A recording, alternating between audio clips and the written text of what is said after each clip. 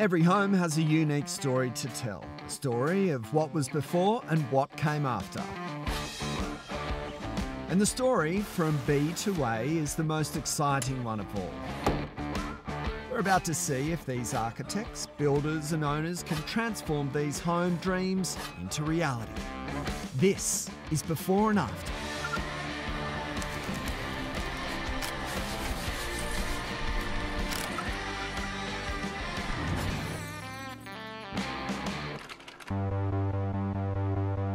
On this episode of Before and After, we find out what makes a house into a home.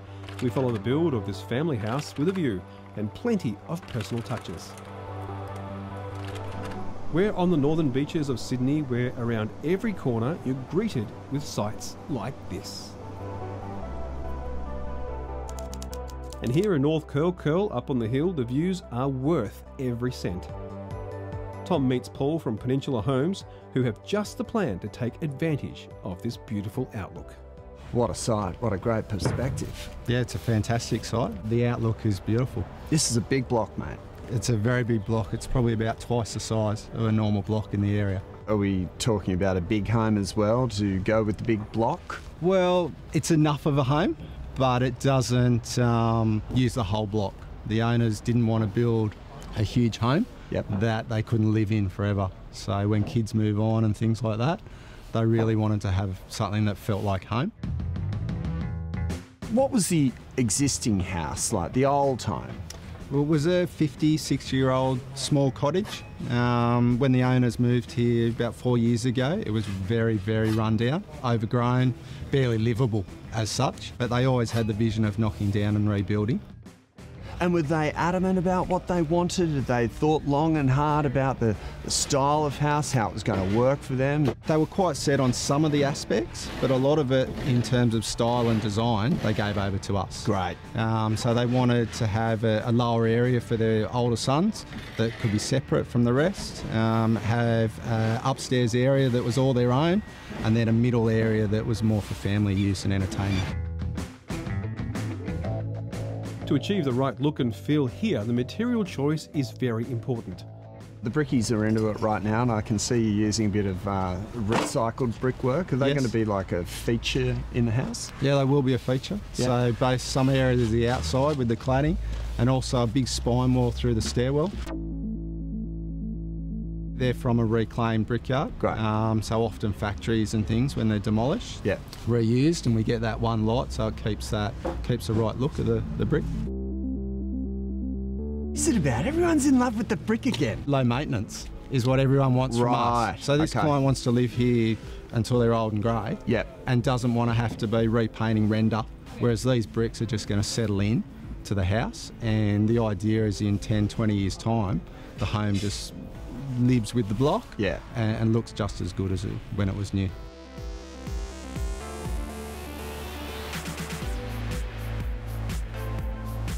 It's not only the recycled brick that has the reused story here. This site, just like the whole of Sydney, sits on top of sandstone, and Paul plans to embrace the rock.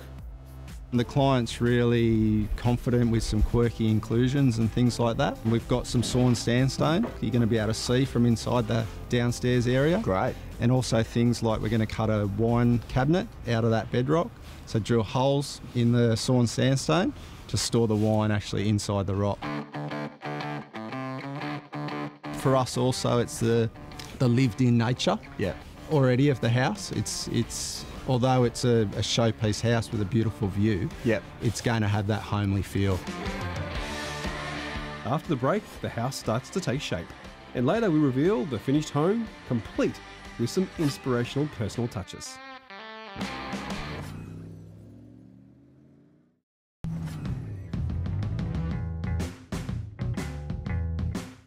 We're in North Curl on the northern beaches of Sydney to follow the build of this family house.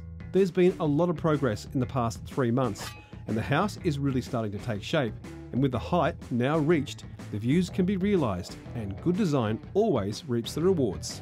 It's been interesting at this stage of the job to arrive on site and see a lot of the smaller things that we've done taking effect. One in particular has been the ensuite window. I always wanted the ensuite window to be clear glazed so that you could take in the view. And now that it's built, it's worked out perfectly that the roof below it extends out over the back balcony and gives you privacy from the lower neighbours. But good design also needs to be open to change. The evolution of the rock continues. We've been able to overcome and work with the rock under the house. In the original part we saw cut that a lot, and now more and more that's going to be exposed from inside the home. And owner Fran is loving the process, taking every opportunity to use the land and highlight its natural beauty. As we went down and cleaned it off, we've just gone, this is amazing, and we just want to see it. So hence we've got the window in downstairs that just goes out onto the rock. We're going to have that lit up, and we've even just spoken this morning about having the stairs go down and to how good the rock is there, and maybe having some windows so we can actually look out onto the stairs and the rock. We bought this house about 3 years ago. We got the land really with a 3 sort of kind of shack on it that we managed to turn into quite a nice little home at not a lot of cost.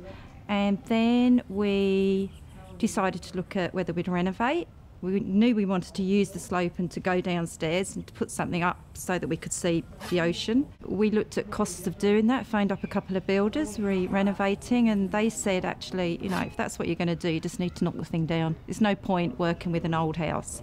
Then when we got a few costs in, we thought, you know, we could actually move for that amount of money, but we just couldn't find it anywhere with this kind of space and this openness. So we bit the bullet and we said, no, we're going to rebuild here. Because there's nothing else, you know, that you can't get this space here in this location.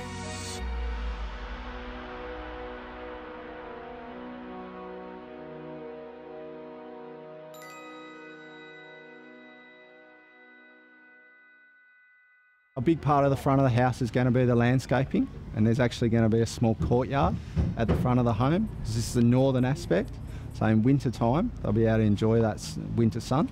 The cladding that we're using on this home is a James Hardie Axon 133. We've used this product a lot in the local area. The look of it works with the modern homes, easy to install, and the finish is something that our clients like.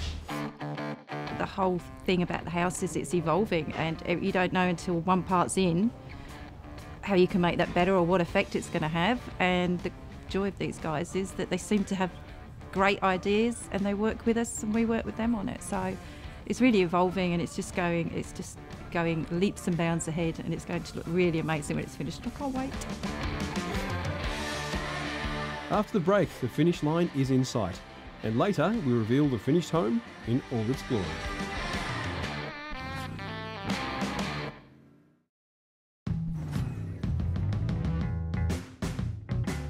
We're in North Curl on the northern beaches of Sydney to follow the build of this family home. Paul brings us up to speed on the progress. So from last time we were here, we had scaffolding up and we're just starting to clad the house. We've moved on from there. We've started to paint the upstairs. So we've been able to remove the scaffolding. The roof is now finished. The house is becoming watertight now. The electricians and plumbers are in on the site, and we're about 2 weeks away from having gyprock installed. A lot of the homes that we build on the northern beaches of Sydney are clad homes, lightweight construction. This works very well to dissipate the heat from a summer's day, and then with the way that we insulate and construct the walls, it also works well in the winter to retain that warmth inside. This particular home has a suspended concrete slab. The lower area of this house, facing south, doesn't receive the warming sunlight that the rest of the house will. So rather than building that area in all brick walls, which tend to, once they get cold in winter, stay very cold, almost like a fridge effect, lightweight cladding in that area will not retain that cold and allow the insulation to function very well, and then the heating inside will actually be a lot more effective. The original design brief was obviously made up of a number of different parts.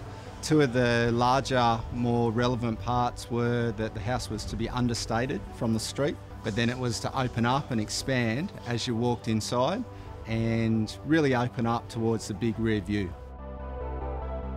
So as you walk through the house steps down with the slope of the land, the ceilings get higher, the windows get bigger, and you walk in and say, wow, look at that amazing view.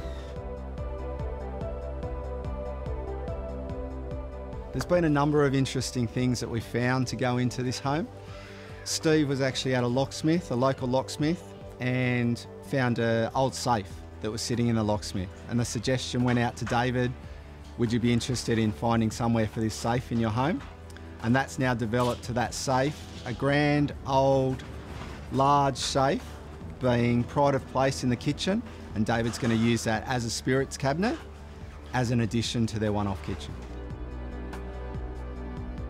One of the custom elements that's been in the home right from the start is recycled Harbour Bridge scaffolding timbers used as a floating TV cabinet.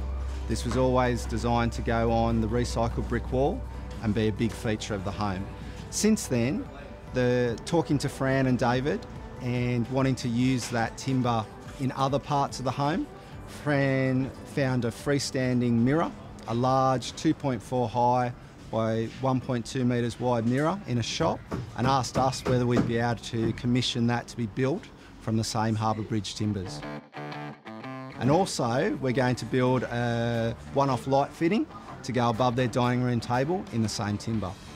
And doing this will really give continuity to the one-off design of the home, things that are built into that home, as well as furnishings done from the same timber. Well, not long now. After the break, we can finally reveal the finished home.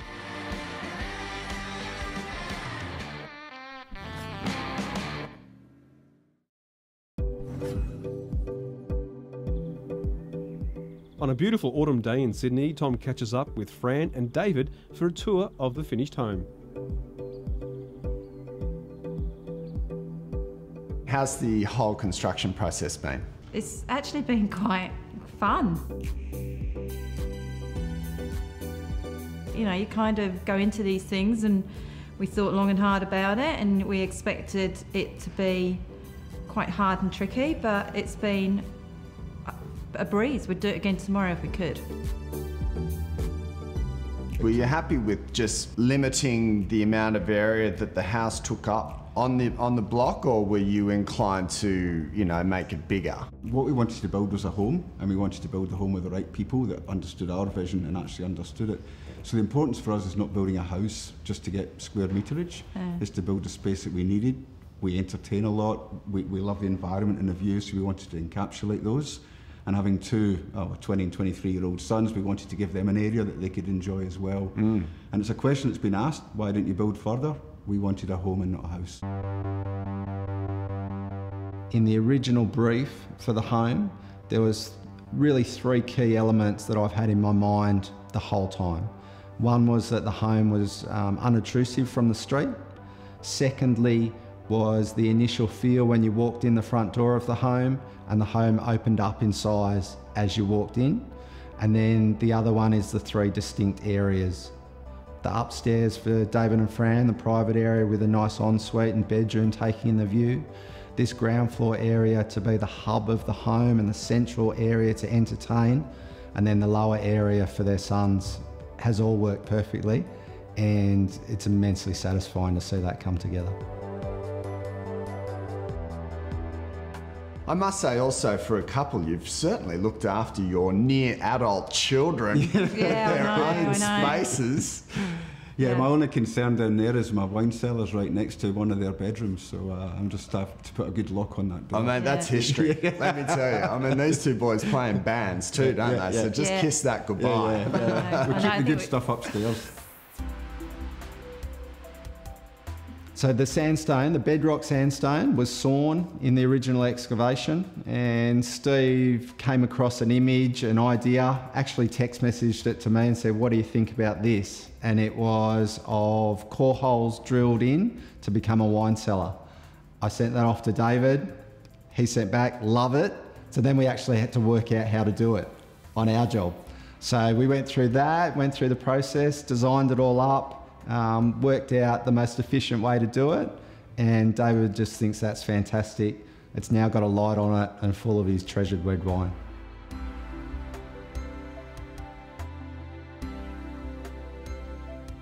I think one of the key things, speaking and working with Peninsula, was getting as much light in.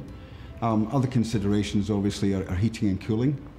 Which you don't have? None at all, none Right. at all. So having slab and brick helps obviously with our thermal loads and helping control the internal temperature. If it gets too warm, the windows have been designed by the team to allow the cross breezes to allow us to naturally ventilate. And when it's cold, we just shut the doors. We've double glazed a lot of the windows as well, and it actually retains the temperature. We've got gas points. We've had some cold mornings since we've been in here. We haven't used them. Yeah, great. So the bulk of the house uses James Hardie Axon cladding, which is a lightweight sheet cladding. We find it fantastic to work with, very fast and efficient, and also the properties of that cladding over and above a conventional brick home. Particularly the lower ground floor on this home. We're standing on here on the ground floor, which is a suspended slab. Generally a lower construction under a suspended slab is double brick to take the weight of that.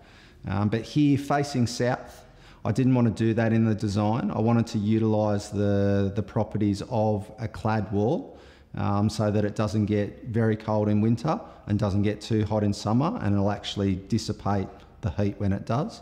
We had a section in the frame design just near the kitchen that was put down for ducting and pipe work to run through behind the walls. Steve was one day in the local locksmith and saw a safe in the corner, an old safe in the corner, and again suggested using that in the house. And it was actually quite a small safe. David loved the idea, go for it, boys. And one day I went into the back room of the locksmith, measured up that tiny little safe, and there was another even older safe in the back corner of the back room of the locksmith. And I said, how about that one? He said, oh, what, that thing? We haven't done anything to it. It's all just original. It hasn't even been painted up yet. I said, I want that one.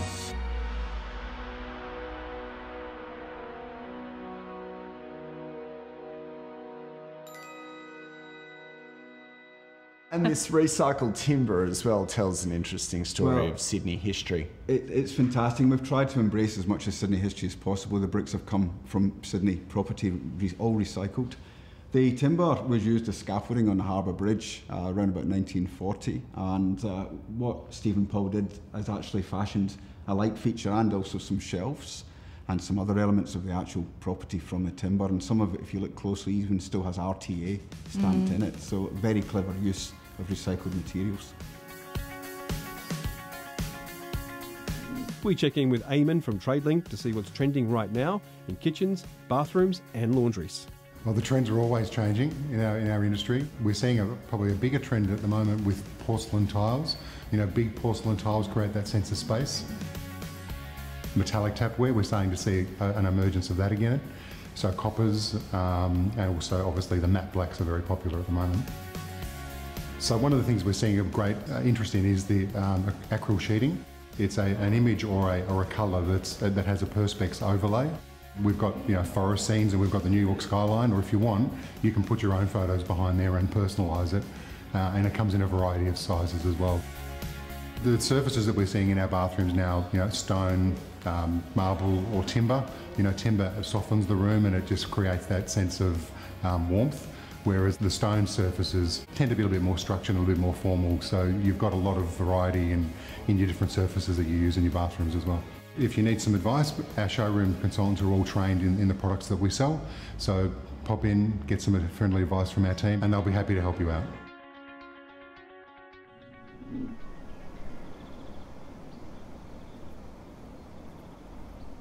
For the features and the benefits of the property, we've spent around about $1 million here.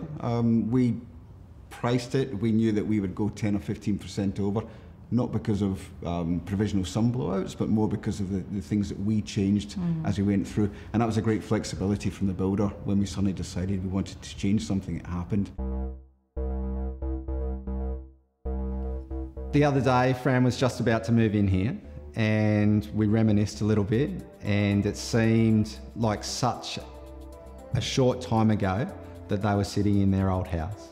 And it was amazing when Fran spoke to me and talked about the leap of faith that they made to actually build a new home. Because we come in and demolish the home that they're living in, take a set of plans out and start construction. To Steve and I, it's all okay because it's under control and we understand the process, but for our clients, it is genuinely a leap of faith. And they made that leap, and we've travelled through 12 months of construction, and to see them here now, living and making it a home and loving it, is just so genuinely rewarding for Steve and I. It's amazing. Here's a home that sits beautifully on the block, and it takes advantage of the outlook and the environment to achieve not only sustainability, but that special wow factor. It uses recycled materials and natural elements to find that homely, understated feel that the owners were looking for, and allow the evolution of personal touches along the way. It's a culmination of these things that has made this house into a lovely home for the owners now into the future.